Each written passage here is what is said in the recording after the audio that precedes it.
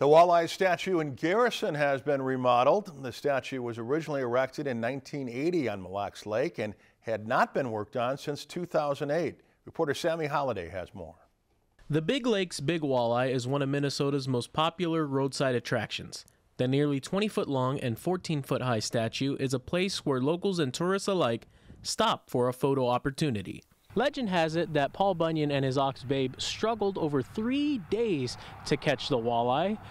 The crew who worked on the statue just up the road at Hickory Lake Auto took a little bit longer to complete the remodel.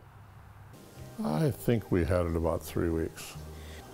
Just this time there was some deterioration of the structure itself. We had to rebuild and stuff, so it made it a little more work, and then plus stripping the old paint off pretty much. We got rid of probably 90% of the old paint. I started over from scratch. The walleye is the official state fish of Minnesota, and Mille Lake is one of the most popular spots to go fishing for walleye, which is why this statue means so much to people who call Minnesota home.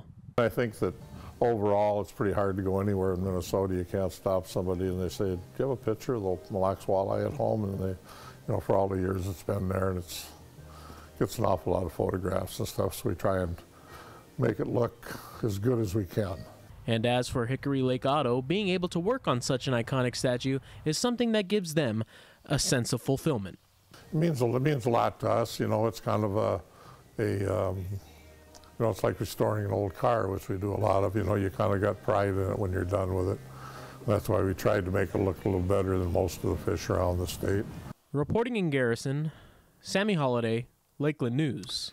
So next time you're driving by Mille Lake, be sure to pull over and get yourself a fresh photo with the walleye. Lakeland News is member-supported content. Please consider supporting Lakeland News today.